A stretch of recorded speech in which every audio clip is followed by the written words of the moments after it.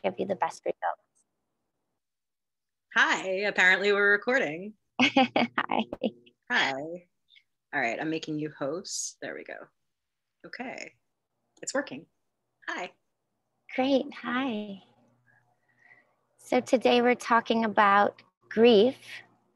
And I am Bela Watson. I am a somatic movement therapist and dance teacher, and I like to playfully call myself a heARTist, which imbibes what I do with its meaning to me. And I'm with philosopher Bonnie Cohen today. So grateful for this opportunity to do this with you. And so I have a question before we even begin. Yeah. What caused you to speak about or want to have a conversation about this topic today? I think it was you. I think we were having just one of our wonderful phone conversations, and I think you mentioned the idea about a feel tank. And then I'm like, oh, I want to do Feel Tank Tuesdays. And we were talking about the topics that we would like to talk about, and grief came up, and then addictions also came up, which is what we're planning to do next week. So yeah, you've just been dealing with a tremendous amount of grief, and witnessing you move through it really made me want to talk about it, because you understand grief on such a nuanced level that I don't know that most people do. So it's an interesting conversation to have with you, because I think that most people have a sense of what grief is, and maybe they've experienced it to some degree, but you have like a PhD in grief. So as do I. But it makes for a conversation that we wouldn't be able to have in another way. And I think it's an important topic, especially in the time that we're in. In the time we're in, it is definitely here with us. So, well, before we begin, I really want to make sure that my divine intelligence is brought forth to speak on behalf of all beings seen and unseen in my own process. So I'm just going to invite us to close our eyes down and take a few deep breaths and expanding into our wherever we perceive as our core or seat of self, and use cellular consciousness in our breathing, in our inhale, to expand the width and depth of ourself, and on our exhale, just falling or yielding our body over the bony structures that we are. So as we inhale, we invite the unseen forces into our field.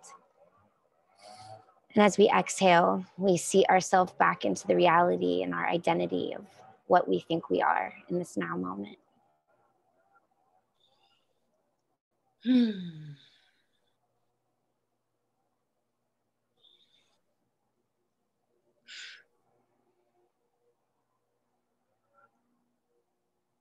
Normally, this is a time where I would light some sage or turn on some music, but I'm away from my personal space today, but I'm injecting those words here because as we come to the table of grief, sometimes using our tools as marking points, as ceremonial moments, allows us to reach further than the temporary state that we're in. So even just visualizing the burning of our favorite smells or incense, or maybe remembering the smell of those things, can help us expand deeper and larger into time and space.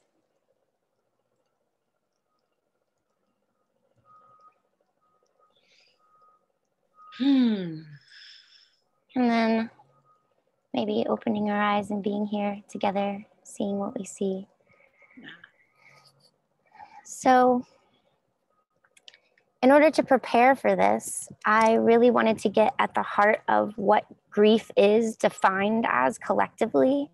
I think the power of words cast spells, hence spelling. And so I really wanted to understand what the collective conscious idea is around grief, because I feel intuitively like I may hold a shifted perception of that, being through so much grief and trauma in my lifetime. So I'm just going to offer some of the definitions that I've collected, and maybe you'll want to write some down or let these inspire some words that might come, either one by one or at the end, whatever bubbles up from you. So one definition I read is that grief is deep sorrow, especially that caused by someone's death. And informally, it was also defined as trouble or annoyance.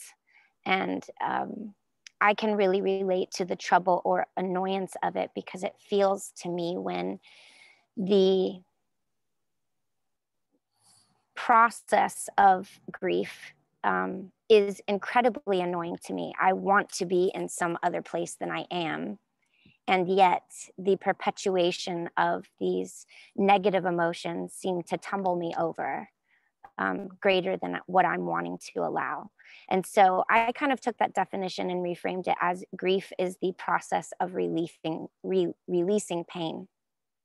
Yes. And I like to look at it as a process rather than an unchangeable situation or a state or a pinpoint of pain, but to recognize it actually as a cyclical pattern that is a process of releasing pain. And the pain that we feel is what I think we often call grief.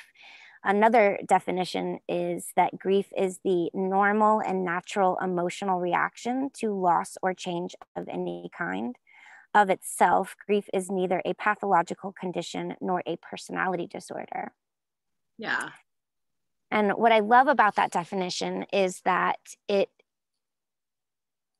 allows us to be easy or forgiving on ourselves, which you have helped me so much with in my inner child work. Recognize that it's natural, that it is a normal and natural emotion. And I also appreciate about this definition that it separates it from it being a pathological condition or a personality disorder.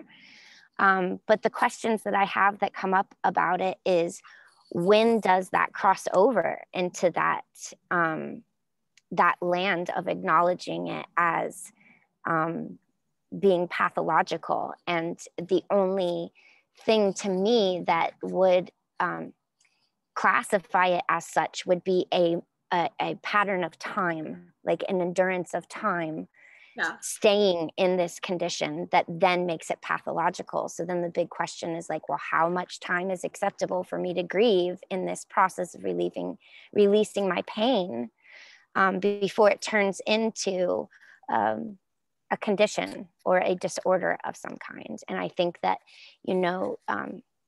depression would be a state that takes over, where we no longer have the ability to consciously be present in our process of releasing the pain and become victim to that pain.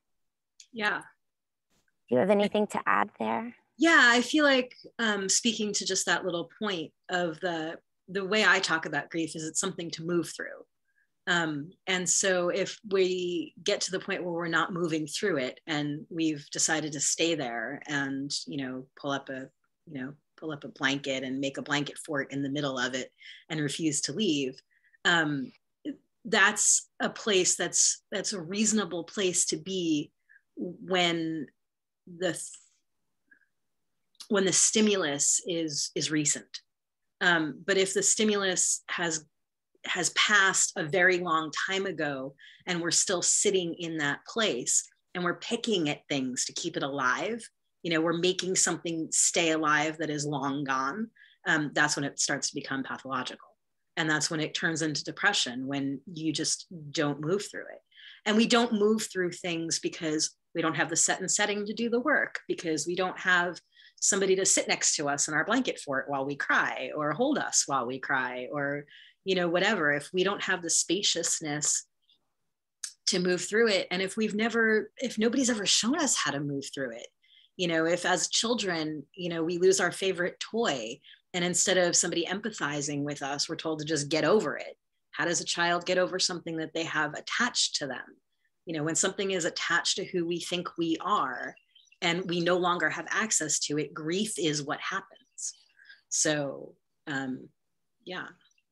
Yeah, and I think you're really hitting on the core of this topic, which for me and my perception and what I perceive might be different than most, is that what is being thwarted in the grieving process is the loss of our own identity. And so I like to delineate these, the feeling of loss or sorrow or longing for someone separately. I like to detangle those from the process of grief, because grief to me is the normal and natural reaction to that loss of attachment or bond. Yes. That we have become familiarized with. In an uncertain world, we have this touchstone in another person or a place or an idea even, that is part of our identity, that says in this uncertain world there is this certainty here. Mm-hmm. And when that certainty is removed, then the thing that's really happening is a re-identification process of self without that touchstone, without that seemingly solid positionality that we once had with that attachment or that bond. And so there is the process of grief, of sorrow, of missing the thing. And then there's the actual process of moving through it, as you say, where we are in charge and actually being called to become the responsible ones of finding new touchstones and placing our faith in that. And so oftentimes when we're in the process of sorrow, we can't do that work by ourselves. And while there is work to be done by ourselves to acknowledging what things might help us, to know how to shift our energies, it is simply something that can't be done alone. And I think that that's where it then becomes pathological, when we do not create new moments to form new attachments and bonds. And a big part of the spiritual community is saying non-attachment, non-attachment. And while the process of grief is recognizing that we can no longer be attached to that thing, I think the great disservice in a lot of the spiritual communities of holding high praise to non-attachment is by shaming the fact that we need bonds and attachments, when that's absolutely what we need. And that is why the sorrow is being felt. So in order to move through it, we need to find other points of attachment and other places to bond our energy so that we can still find a positionality of belonging. Yeah. Without that, we are depressed. Without that, what did you say? Without that attachment or bonding, we are depressed. Yeah, I can see that. Yeah. A lot of the community that you're talking about uses non-attachment as spiritual bypass. So I think that's what you're touching on. Yeah. Which, I mean, if you're a puddle on the, wrapped up in blankets, and you're not capable of doing anything, and you don't have the set and setting, and you don't have the spaciousness, and you don't have the support, and you don't have all that, using non-attachment as a coping mechanism so that you can get through it, so that you can get yourself up off the floor and become, a productive member of society, because that's what's valued in whatever. There's nothing wrong with that, except that it doesn't get the work done. It doesn't. Well, I think it's both. It's recognizing, another definition I was working around today. I wrote that grief simply means the acknowledgement of losing part of our identity. And so that's the recognizing of non-attachment. Yeah. I went on to say it's a matter of having to face that life is uncertain, but that death and loss are certain. It makes us reckon with our own mortality and the million tiny deaths embedded in the process of life. Mm-hmm. We acknowledge an attachment or bond to someone, something, or somewhere that will no longer provide us security, comfort, and belonging. Grief says, I'm no longer who or what I was, and now I'm forced to change in order to continue on. It commands us to find new touchstones to cope with the complexities of being a human life. So in other words, we must acknowledge non-attachment as part of the life process will have deaths. Mm-hmm. And then the process of overcoming the grief part of it is saying, I accept new life.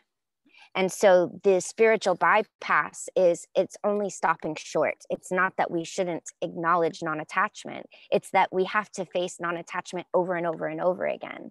And that the thing that helps build new life is finding new attachments. It's not to be unattached and without anything, but to consciously shape new attachments that are in the directionality of our new blossoming or new identity or new growth, or new recognition of self. And I think that living in a non-attached way is a valid way of walking through the world. It's just not a very rich way. There's not a lot of depth to it. There's not a lot of, there's something about the experience of becoming attached, about becoming, saying someone is my beloved. Once you say my, you're attaching yourself to the thing. And living a life where you don't ever do that is a life, but it doesn't have, I don't know, it doesn't have all the yum. I think that the yuck comes with the yum, Absolutely. They are co-travelers. It's part of the whole of Indeed. Of the experience of it. Yeah. You speak so eloquently about it. Well, I think that so many of us think about grief as the loss of a person. And the older I get, the more people I lose. I lost 7 people in the last 6 weeks. And, it is about the people. But the loss of them, when I think about them, I'm almost kind of jealous of them. It's like, ooh, you're done. You don't have to do this difficult lifing thing anymore. So what I'm left with is the difficulty of me continuing to go on without them. And as I excavate what I'm really sad about, it reminds me that actually I've been doing grief work all along. So in my personal history, I had some near-death experiences where I had to face leaving this life once you're in the near-death experience. From everything that I've read, mine were my own, as each of us that have had them are. But for me, I had to recognize in this other space that this attachment that we're letting go of is just the physical part of the body, but that our consciousness is still permeating the experience. And we call them near death for a reason. I can't claim to say that I was fully dead. I know that I left my body for some time in each of those circumstances. And so the process of those near-death experiences was that was the most grief. And that's how I come to relate to grief now, is that it is actually not about the other person. It's about what I'm going to do now without this thing that was my attachment. And for me, in that instance, it was my first greatest grief was losing physical ability. And so disability in general is a process that is full of grief. And then the older I get, aging is this perpetual grieving process that there's no end date to when I'm going to be done with it. And that's why I think it's so fascinating that we look at people who have experienced trauma and even going through therapy. When is the checked off day that we get to check the box that says, I'm done with that now? Especially with aging, it's coming as fast as we are going. And so there is a constant piece of our pie that is devoted to grief. And I think that in general, humans think, I lose someone, I grieve, now I'm over it. And it is not that linear. I lost someone in my childhood that in my young adulthood that was my favorite person on this planet. And initially I dealt with her death very gracefully because I had just had near-death experiences. And so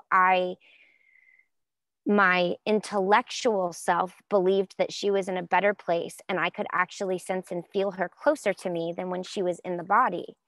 But years later, the not having her here to seek counsel with in tender moments when I felt that only she would have the answers that I was looking for and be able to deliver them to me in just the nuanced way that I would understand and feel deeply connected to, she wasn't here to give them to me. And so I felt a lot of grief over the fact that I had to invent her way of responding or her advice to me. But that grief is still not as great as the grief as it was of losing my career as a young, talented dancer who had her whole life ahead of her with a very promising future. And then, you know, to have a tumor in my foot and be in a wheelchair for a year and a half and lose my life that I had spent sculpting every day since I was 3 years old, to lose my identity of self to that degree was the greatest grief that I've known. And I still experience it as I see colleagues of mine being so successful in this career and I'm not there. There's still a tiny part of me that grieves that. And I've learned how to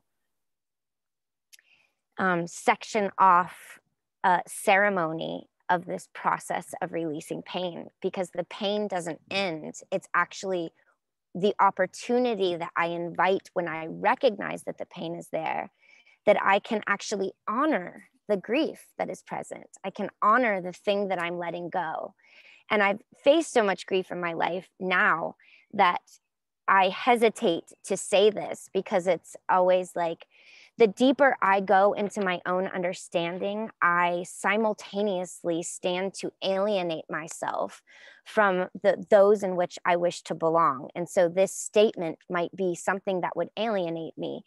Now, when something really unfortunate happens that brings grief to the present, I have an undertow of almost giddiness over it, because it means to me, wow, I didn't want this to happen now. I wasn't expecting it now. I didn't call it in, and yet it's here, which means there's only one thing that's going to happen. I'm about to transform exponentially once more.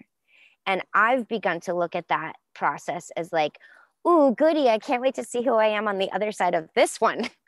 But most people, when they're in the state of grief, are practicing a pattern of thought that secludes them into being totally encompassed by that sense of loss of identity.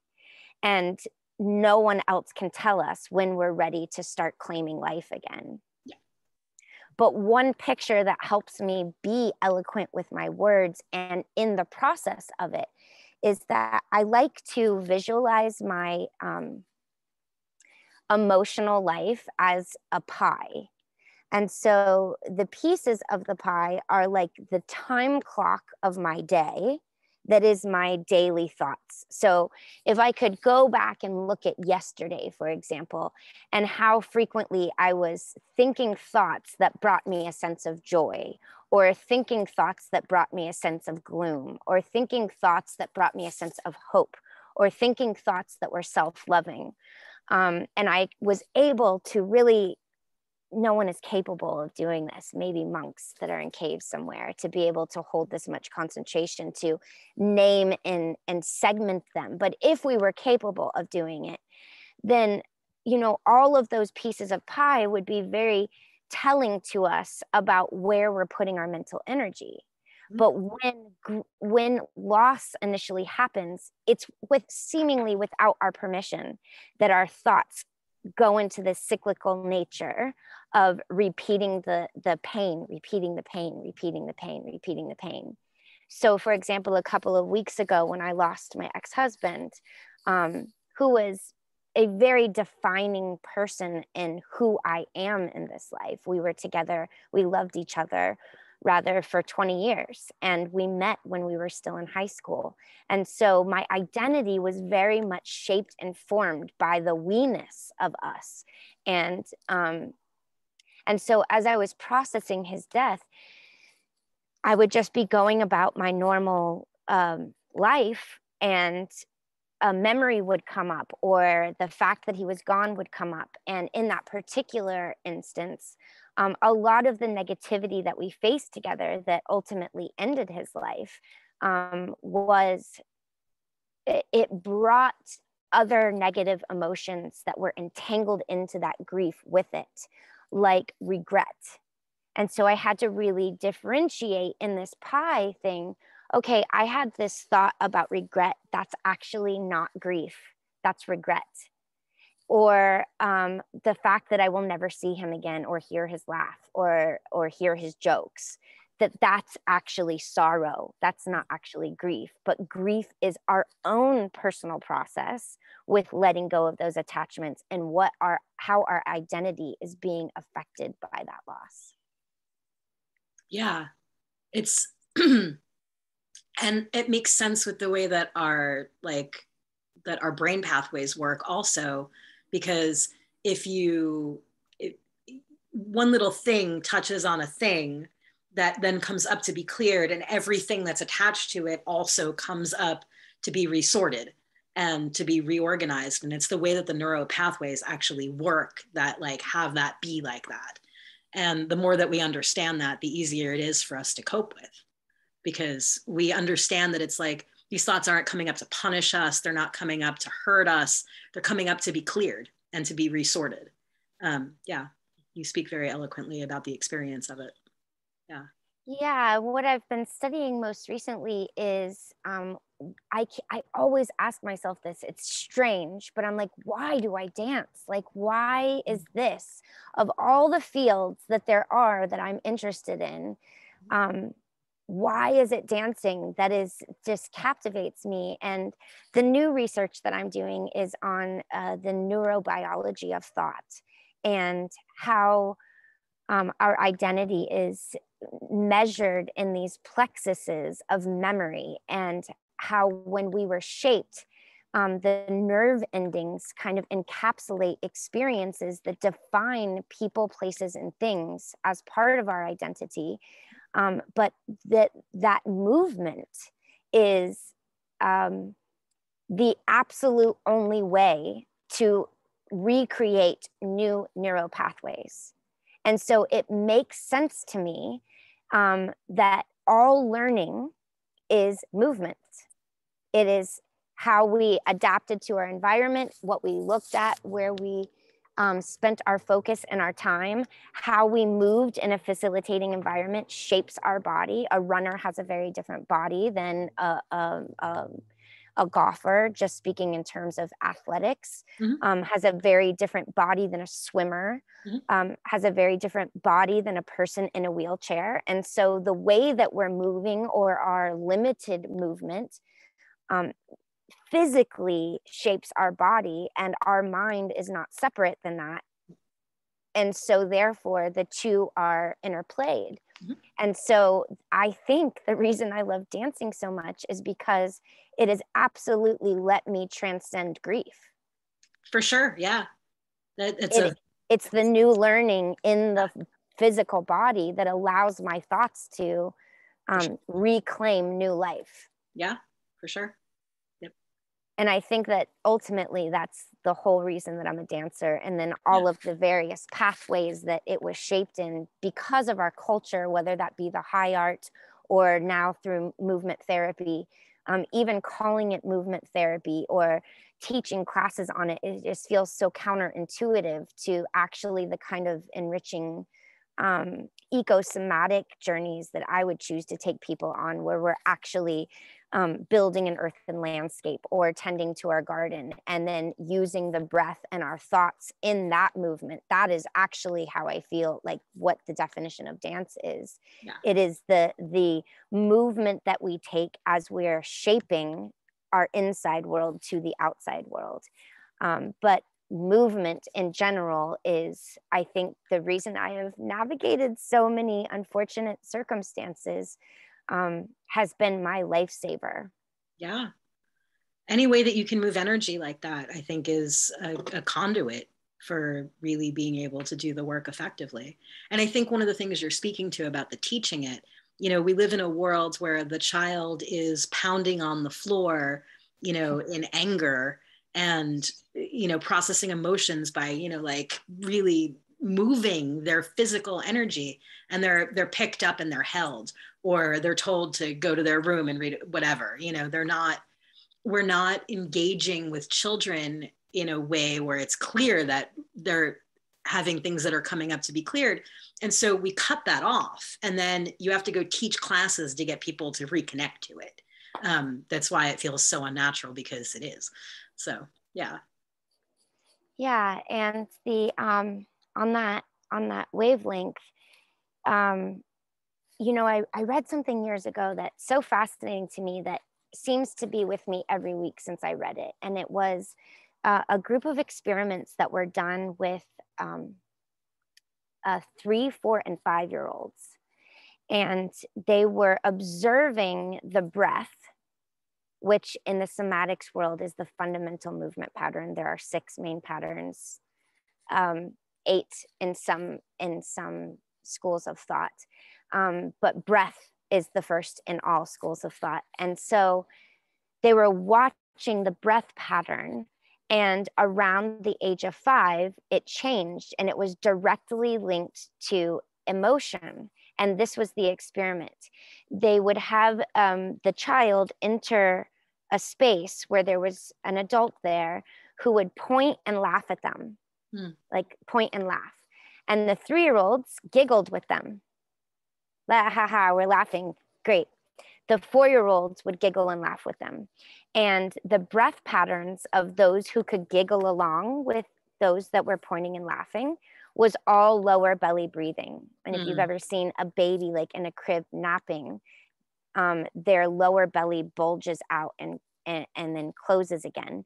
And that is the most natural movement pattern of the breath that there is.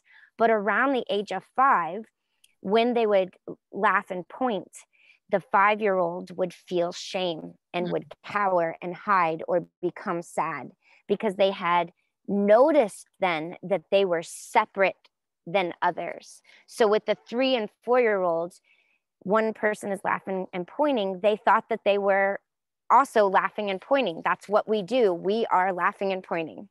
But by age 5, the separation between self and other had become such that that gesture and that laughing then meant something about them that separated them. And when they studied the breath of those specific children, unanimously, they no longer lower belly breathed.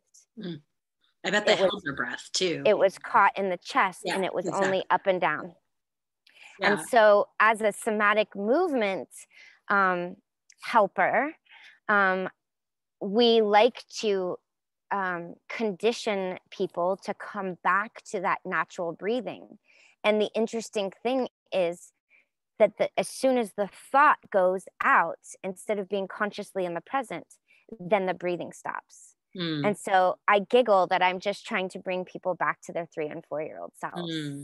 And the thing that reminded me of that, of what you were talking, is that as children, society allows little ones to physically express their emotions, which somatically gets it out of the way so that they can move forward to the next thing.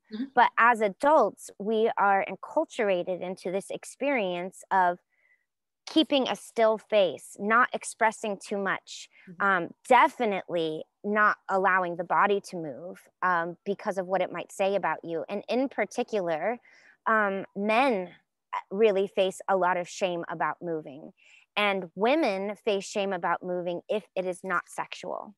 And so there is such a severed opportunity to move, literally move through grief, because of the enculturated stance that moving the body in any way that is non-sexual should be seen as shaming.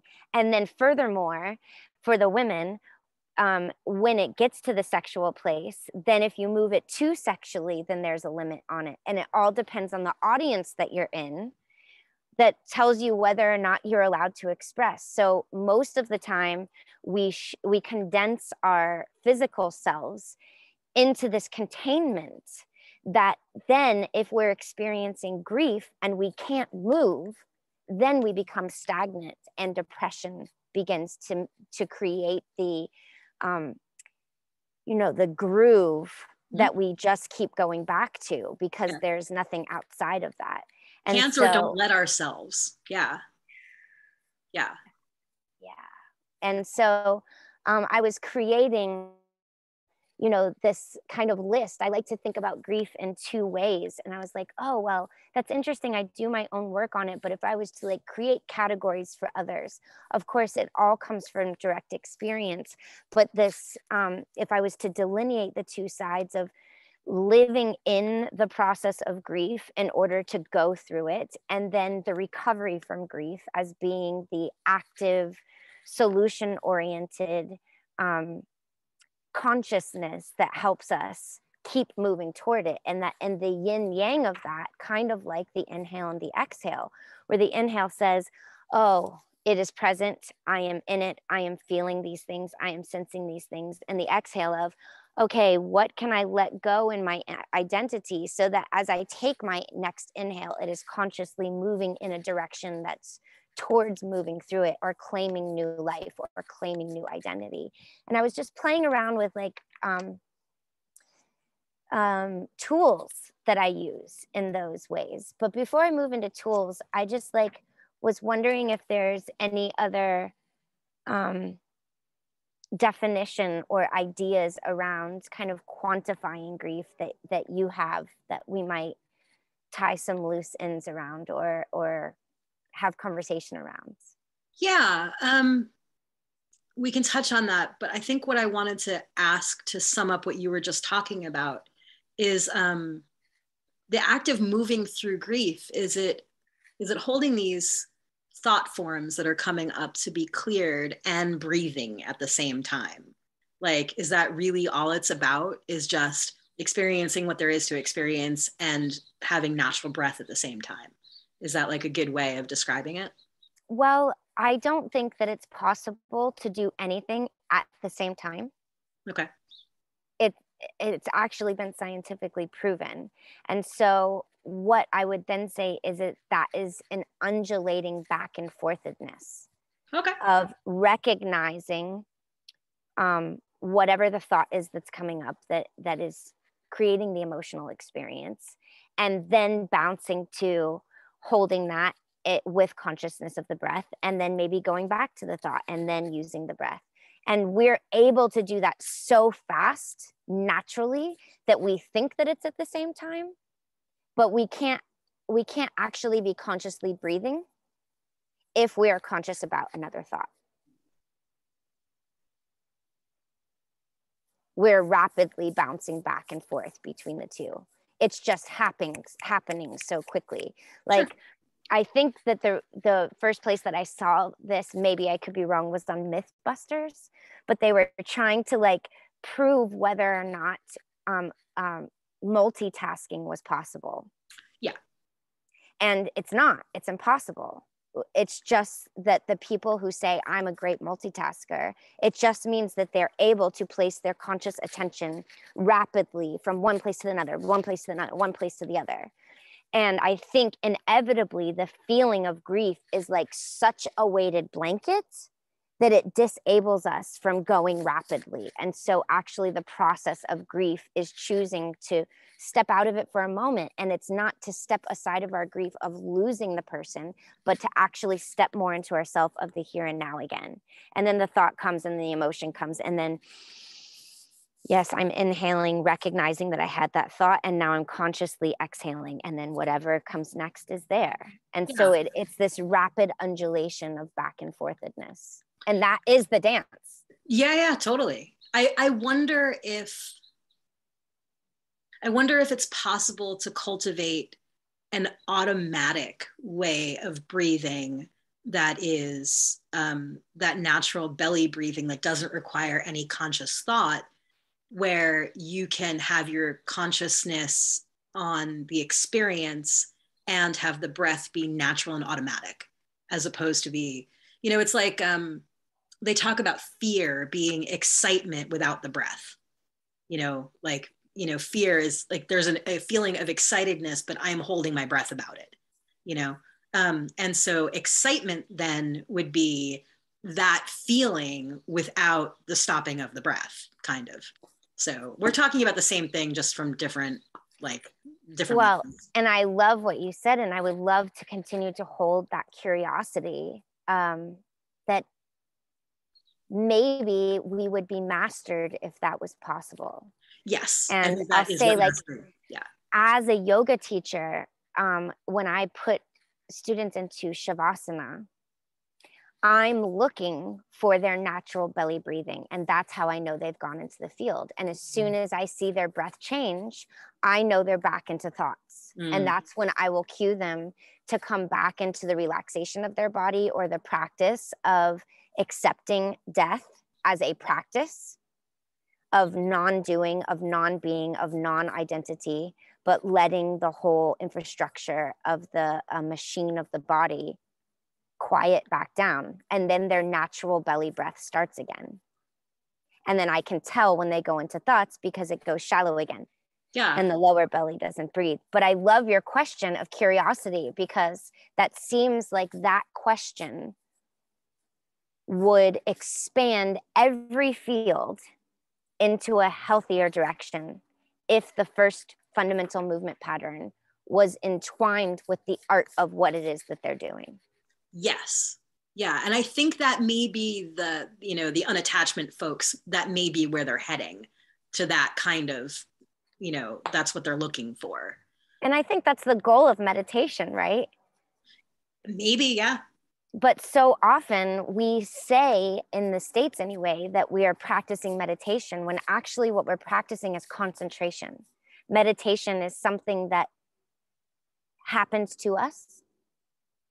It is no longer what you're saying, the automaticness is present. And so it's not something that we're choosing. And until the automaticness is there, we are actively choosing it. And so in the eight limbs of yoga, concentration comes before meditation. Makes sense. And so frequently we talk about meditation as if that's what all there is to do, when we might actually achieve meditation like a tiny fraction of the time. Right. And all the rest is actually concentration, because we're having to direct the experience, because it's not happening automatically. Where samadhi is the state that it is natural. And for any of those that follow the yogic practice or Zen practices, the naturalness of being in bliss without attachment is, sometimes people reach for it their whole life and never experience it. I think probably the act of reaching for it blocks it, but yes. Well, it's that coming and going. Without the practice of it, which is the act of reaching for it, we would never get there. But it's the ability to reach for it and then let go of it, reach for it, then let go of it, reach for it, let go of it. And it's that coming and goingness, I think, that is the dance. Indeed. Yeah. I was super distracted for a second. A bird just landed on my window screen and was walking up my window screen, kind of looking at me like, what are you talking about over there? That was pretty cool. I love that just happened, because it reminds me, the hummingbird is, people often revere the hummingbird as this beautiful fifth dimensional character that is expanded beyond. And what I want to say is that, every night they go into torpor, which is hibernation in the bird world. In order to experience more life, they have to put themselves into almost death. And I think that it is that state that I'm exactly trying to articulate right now, of they're coming and going in the day. They have to find food and then they have to stop. And then they have to find food and then they have to stop. And it's that duality that is creating their single point of focus into this suckling of life's fruit and nectar, and then resting. And if they were only ever looking for this, they would become so exhausted that they would die. And if they were only at rest, they would not have enough sustenance and they would die. And if they kept themselves awake during the night, it would be too cold for their tiny body and they would die. But they've learned how to go to both ends of the continuum through their waking life of the day and at nighttime. And with the hummingbird, it's just, oh, one just chirped above my head. Tweet, tweet, tweet. I love that. It's that coming and goingness, I think, that really makes the hummingbird this like extreme example of what it is that we're talking about. Yeah, it sounds like it. It also makes me wonder, like, what would happen if we somehow, through science, invented the perfect nourishment for a hummingbird that gave them sustained energy and they didn't have to always be suckling looking for the nectar, like what they do with their lives. Yeah. I don't know if it's possible. I mean, we're animals, right? That's like, as creatures of this planet, without our permission even, there is a natural thing that we must do every day, which is find the nourishment. Yeah. I mean, in a thought experiment, though, you can imagine it being possible that you could spend 10 or 15 minutes of your day getting all the nourishment you need and then having the whole rest of the day free. So it's possible. And what would we do with that, you know? Exactly. I wonder that all the time about animals, like, squirrels. Squirrels spend a lot of time playing because they don't, nuts or give you sustained energy. The things that squirrels eat give you sustained energy. They have plenty of time to play. Hummingbirds, what they get doesn't give them sustained energy. It gives them little bursts of energy, and they have very different lives because of it. That's for sure. Yeah. And perhaps, just as a question of curiosity, maybe that is what human consciousness and our seeming difference from the animal world, maybe that's what we're trying to figure out, is like, if we weren't needing to constantly struggle for getting our needs met, what is it that we would do? I mean, I think that's part of what art is all about. I think about this often. If we were just like living in community where all of our needs were met effortlessly, what would be possible for us, for humanity? And there's intentional communities that are dedicated to finding that out. Damanhur in Italy is one of them. Like, that's what they investigate, is what's possible for humans once all your basic needs are met. And the mysteries that are available. It's I feel like we are playing the beginning of a video game where you're just sort of like learning how to get your basic needs met in the beginning of the video game. And then there's like a gummy ship that takes you to some other realm that lets you, interact on a whole like topsy-turvy world. And you just have you couldn't possibly understand from the perspective that you have at the beginning of the game. And I feel it's very much what humanity is at right now. And collectively, we just don't have any idea what's possible when we sit together and process all this grief. A lot of the separation, a lot of the fighting, a lot of the wars, it's all grief that's unprocessed, that we've dressed up as culture, and that we've, created myths about, and that we live in the myth of. And it's really just, there's so much grief here. There's so much grief here to move through. Yeah, I was making a list of the things that cause me grief. And what you're saying is touching on one of those. And we've already talked about a couple of them: disability and aging in general. And another one for me was not being able to have children. So there's like this, enculturated view that because I'm a woman, I'm missing out by not having children. And I never really perceived it that way until someone told me that I couldn't have them any longer, that my window had passed. And then there was tremendous grief of like, I never even got to peek under that to even know I'd kind of tricked myself and fooled myself that I had enough time, and then time was gone. And so I don't even know.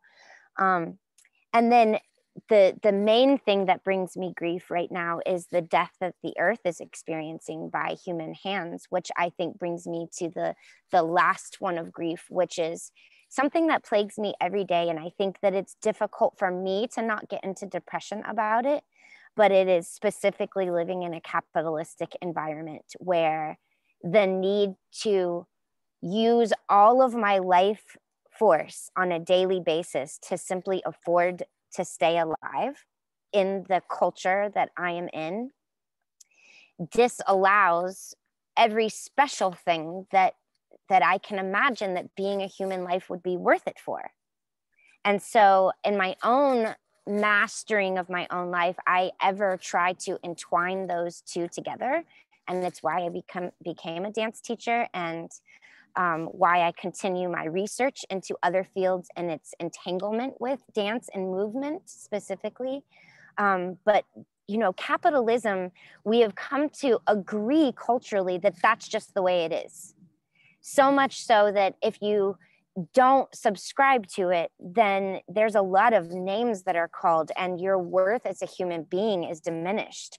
When I have lived in situations because of my own disability and my own healing process, where I was not part of the capitalistic America by any stretch, you know, living off the land very humbly, and was able to access the unseen, more intuitive, sensing oriented ways of existing in a body than the capitalistic structure ever allows me time to marinate and nurture myself in, which to me is actually the non-capitalistic way of going through life, is the yummy, juicy morsel whole point of getting to be excited about being a human being that is conscious.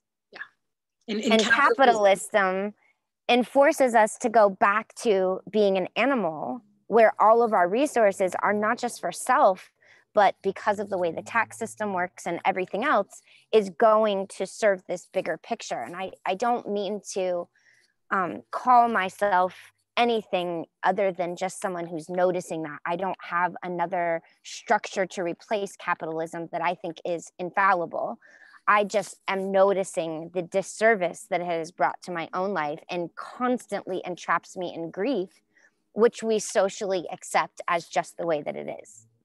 Yeah, under capitalism, that yum is only dessert. There's you know, only a very few privileged people get to be in capitalism with yum being their entire day. They just happen to have interests that are inherently monetizable well, you know. And there are ways of organizing ourselves where everything is based on the yum, you know, where collectively we are looking for the win-wins, where we're dwelling in yum all the time. It's just as logical, you know, to live that way, if not more logical. But I hear what you're saying. I have spent a tremendous amount of time over the last 10 years not being able to participate fully in the capitalistic game, or 20 years really, because of, you know, disability also. And I'm sort of like half in the world, half out of it. You know, but I was really reflecting today, like my capabilities of a day are like maybe 2 calls like this, you know, like that's how much of my life force I can give to being outside of my own self-care. You know, I need a tremendous amount of time to keep myself healthy and calm and balanced and doing my work so that I can show up. And there's not enough room in the way we have things built for people to do radical self-care, you know, and self-respectful self-care. That's my current mantra: self-respectful self-care. And if everybody could do self-respectful self-care, what would the world look like? Yes. Yeah, you've really touched on something there. I think, you know, last year when I was having a tremendous difficulty grieving the loss of someone that was, you know, still alive. And I think that most of the time those losses, those griefs are so much deeper than someone just passing away, because when someone dies, it's not personal. But when you lose someone who's still alive, oh man, it's so personal, and it touches those identities. But you and I were talking back then about being ever reverent for this inner child who's needing to have these experiences, and not shame or guilt her, or be tough loving about it. And, I thought it was all about self-love through all these years, through therapy and coaching and group workshopping, and everything that I've done is like this self-love. And as much as I'm practicing, I constantly ask, what is love? Like, what is self-love? What does that even mean? And my turning point was when I changed love for respect. And it was like, what is self-respect? Well, I know exactly what it means to respect others. And where am I not respecting myself? Whether that be my inner child, or my inner adult, or my inner sage, or my inner poet, or my inner artist, or any of those fractals of my personality, or ways that I perceive myself. Am I holding respect for any of for those positions? And how frequently am I offering respect reverently? Yeah, like it's like love is who we are and what we are, and like what all this is love, and that the things that block our having self-respect take us out of that. That was so beautifully said. Yeah. Thanks. Yeah. Yeah. Yeah. We all are of this, already love. yeah, exactly. So like we can't really identify what self-love is. We only know when it's blocked. We know what the experience of not self-love is, but it makes sense that it would be really difficult to like wrap your brain around what self-love feels like, but self-respect does have, when it's there, and when it's not. And I know when I'm doing self-respectful self-care, and it looks different all the time. Sometimes self-respectful self-care is going to get, takeout. And sometimes self-respectful self-care is spending 2 hours making myself food. It depends on where I am and what my needs are at the time. But, it's easy to convince yourself that you're doing something out of love. It's harder to convince yourself that you're doing something out of respect. It's like there's less room for self-delusion there too. So. Yeah.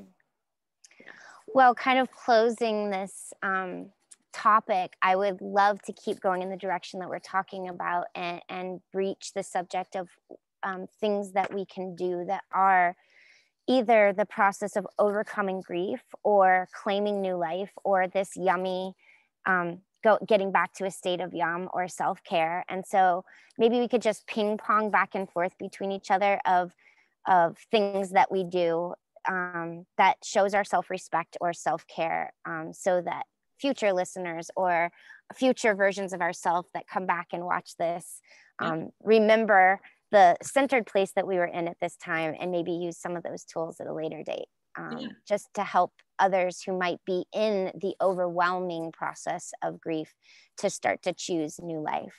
And so I'm going to start with what you just said, and how we started this, which eating sweets and comfort foods, or making recipes by loved ones that are lost, seem to help me when I'm in the critical, chronic place of, okay, I don't even know how to get out of this right now. It is with me, and it's not the right time to start trying to rebuild myself at this moment. Right now is the time that I'm dwelling in it. So for example, the day after I found out my ex-husband had passed, I could hear my grandmother's voice telling me, there's nothing that a pint of ice creams can't solve. And I did not want to cook for myself. And had I been able to be home with family, the meals that were being shared and passed between them, I wouldn't have had to cook for myself. But being in this capitalistic society and still needing to go to work like 10 to 12 hours a day, my normal routine of in my break time, cooking and preparing and washing the dishes and doing everything to get back to work to do it again, that was not possible.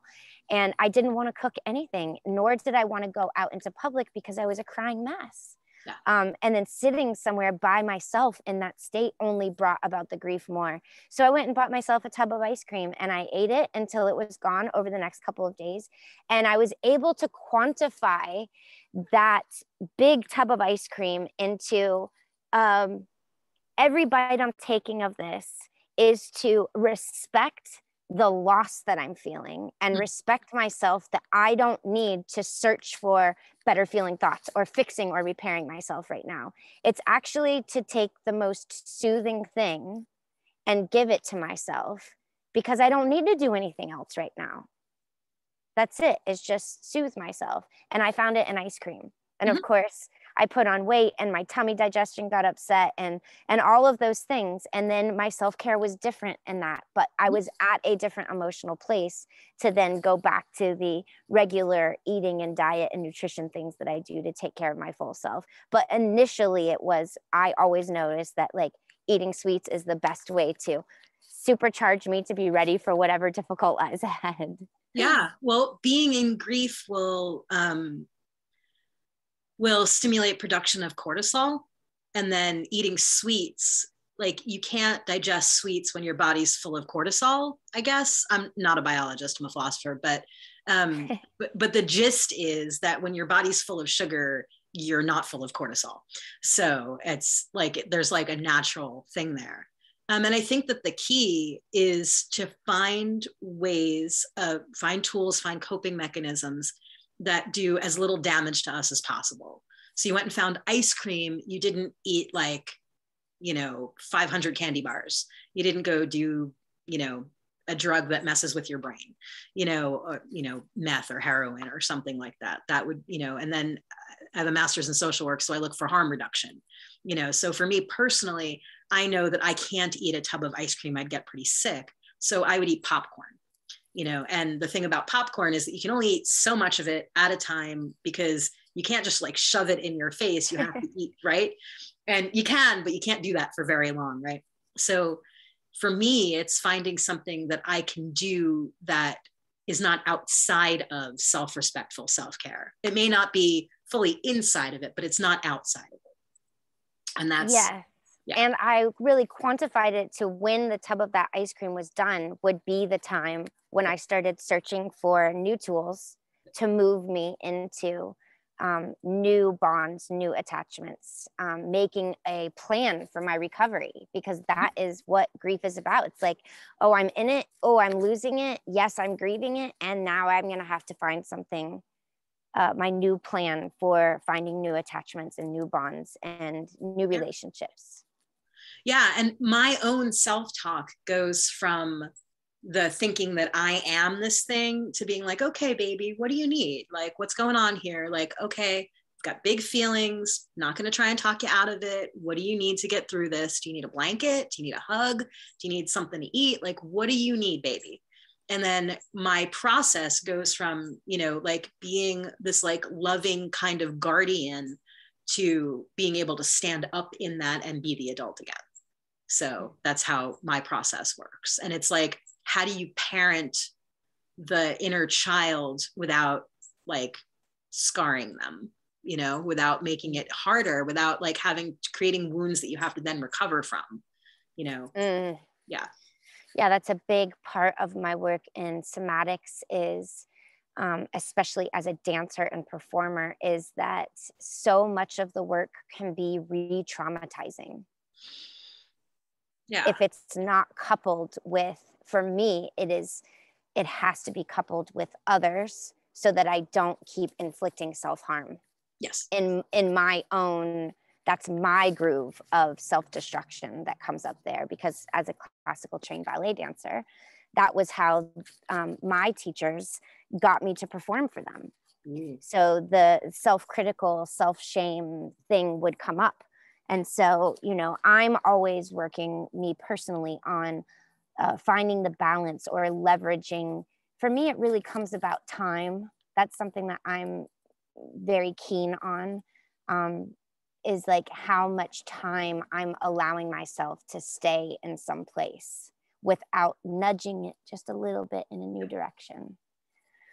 Yeah. So I said eating sweets. It sounds to me like you were saying, asking your inner child, what do I need?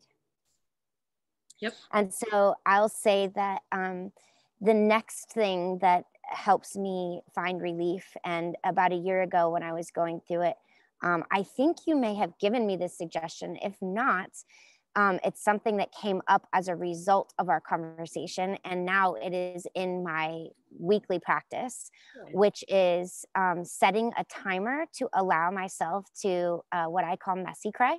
Mhm. So I go to nature and I'll set the timer on my phone for 10 minutes. And I think to myself, oh, there's no way I'll be able to stop in 10 minutes. But if I really let myself get messy, I'm always done before 10 minutes is up. My body actually cannot handle crying, messily, sobbing, all of that for 10 minutes. Usually within 5 or 6 minutes, it will naturally pull itself back together, and there'll be this little like double or triple sigh that happens. It's automatic. And then I'm like, oh, it's done. Mhm. Like I may still feel grief, but the messiness of it, the acuteness of it has passed. Mhm. But I still let that 10 minutes be there. And if there's time left over, then I'm staying with that grief feeling so that by the time the 10 minutes is over, I can't wait to move my body or take a new shape or go for a walk or go do some other activity. So setting a timer and messy crying is my next one. Nice. I like it. That was not my suggestion. It's not one of my practices, but I like it. Yeah. One of mine is giving myself the spaciousness, which is very similar. It's like, okay, nothing needs to get done right now. Here we are. This is what's coming up to be cleared, and witnessing it like a volcano.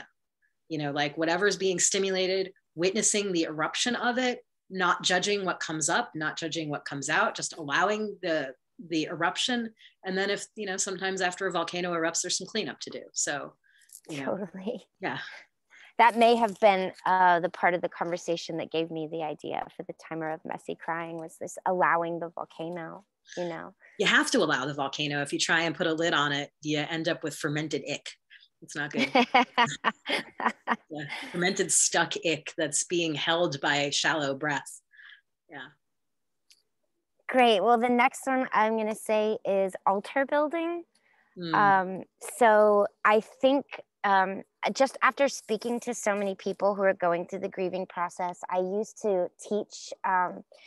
It was a class, but it was long, so we called it a workshop every week that was called Yoga for the Grieving. And we would set an altar of intention with each other. And so everyone at the beginning of class was to bring something that was a symbol of their grief. And I learned by talking to so many clients about this process that there seems to be this, I don't personally experience this, but it has come up enough that I want to make mention of it and couple it with this altar building, where folks tend to have a shame for moving on. Like if someone has died or a situation has passed, and I think this also is enculturated, that if someone is not bothered terribly by something, that they are perceived as not having empathy or emotion or being selfish or being cold, or and healing is nonlinear. And so I have found that altar building with my community in this way really continued to allow people to of the, if everything is this piece of the pie, to segment this part of memory and honor to the loved one or situation or experience that they are grieving that is gone, but still hold it in their memory with reverence. And by the end, when we go to pick up our totem, we're finding something to be grateful for in the loss of that, by noticing, oh, with the loss of this thing happened in my life, or with the loss of this, I've been able to discover this about myself, or this door opened because that one closed. Or for me, it's often, now that they're gone, they're with me more than they ever were before. But that's just someone who's very who does a lot of practice in the unseen forces at play. And since my near-death experiences have a seemingly like an intuitive bubble around me that's able to slurp from the unseen things that are there. I cannot go so far as to claim that I know that beings who are not in their body are all around us. It may just be that their memory is accessing things in my own consciousness that widen it. But I can hear loved ones' voices as if it's in, now real time, and carry on conversations with them more than when when they were still in the flesh and I perceived this limiting factor to them. So often when I go to pick up my totem, or then at home in my altar, for the, those that I've recently lost, a token of memory has each been placed. And when I sit down to light my incense in the morning, I'm remembering each one of these, or lighting the candle for them.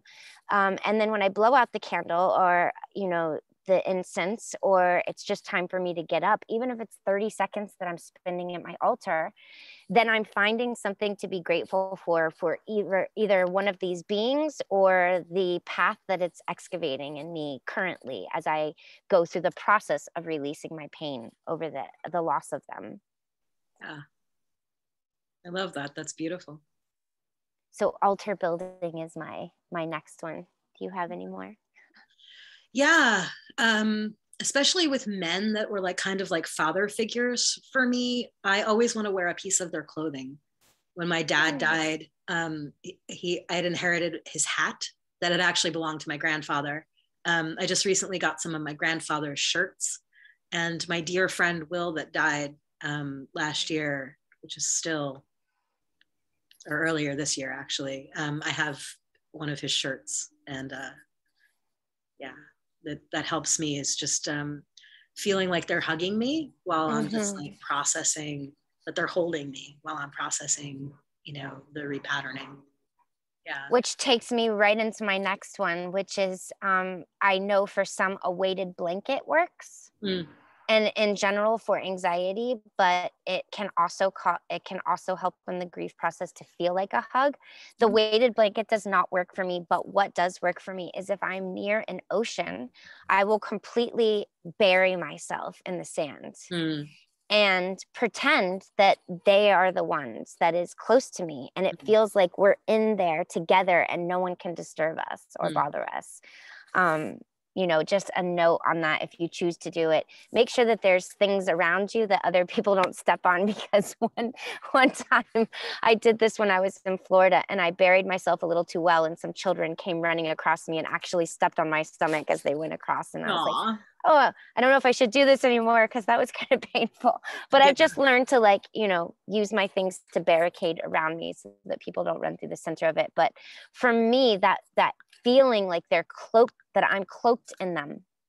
Yeah. Or cloaked in the experience. Yeah. Well, I mean, it's kind of like shutting everything down. Exactly. That. Yeah. Cocooning. Yeah. And that's part of like the whole process, is that, caterpillars go into a cocoon and absolutely turn to goo and remake themselves into something new.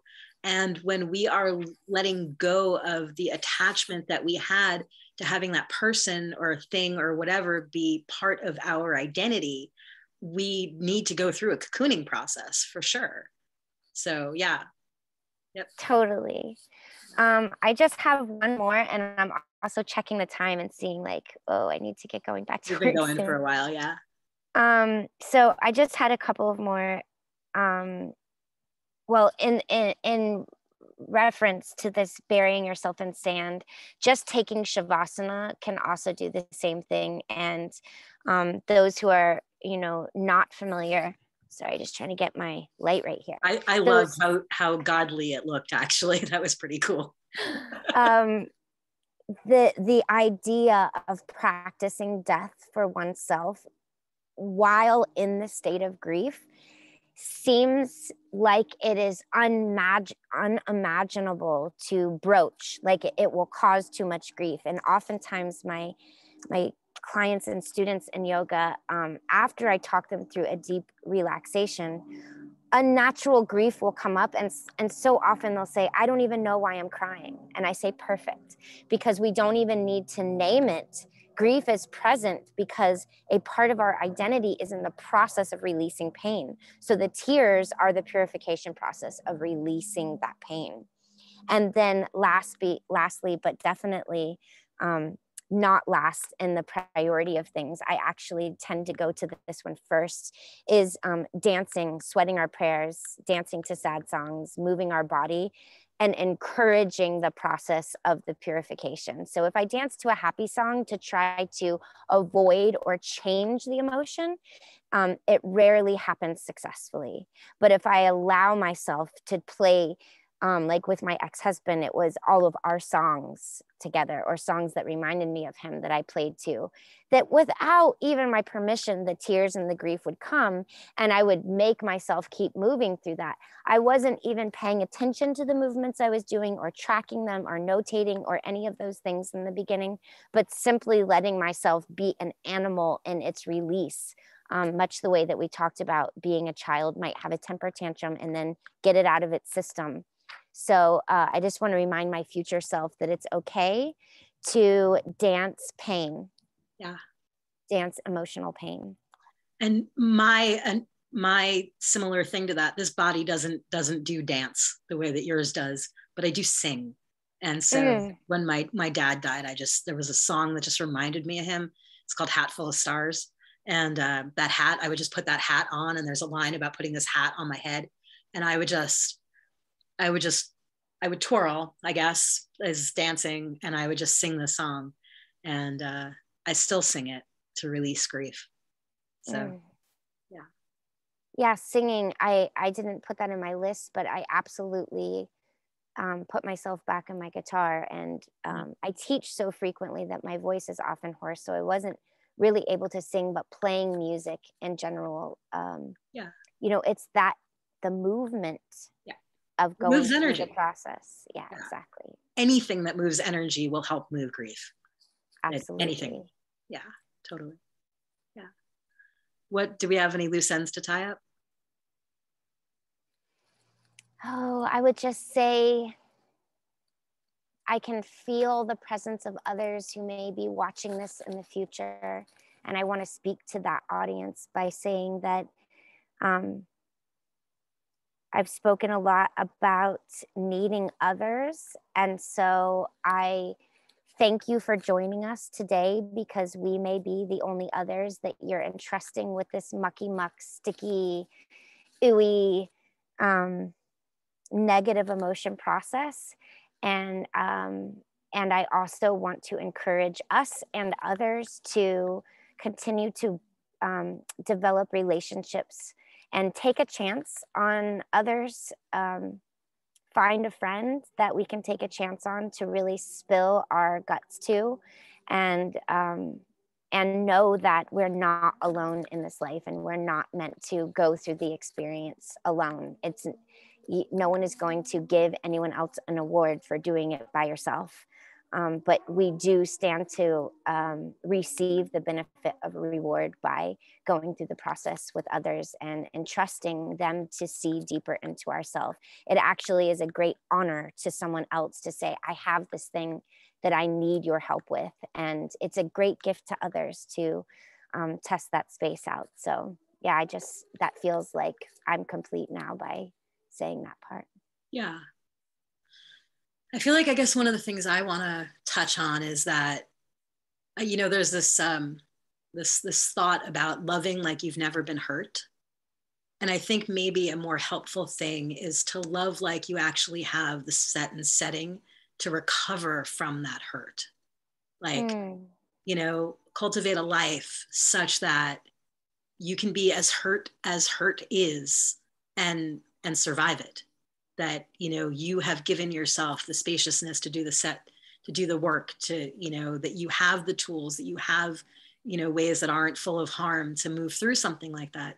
And I think the reason that people block themselves off from the experience of bonding like that is because they don't have that experience. So I think because we've been through what we've been through, we can love more freely because we know it's not going to kill us. Yeah. Yeah, that. Amen. Yeah. I love you. I love you too. Thank you I'm so so much. glad we're alive at the same time. This is so cool.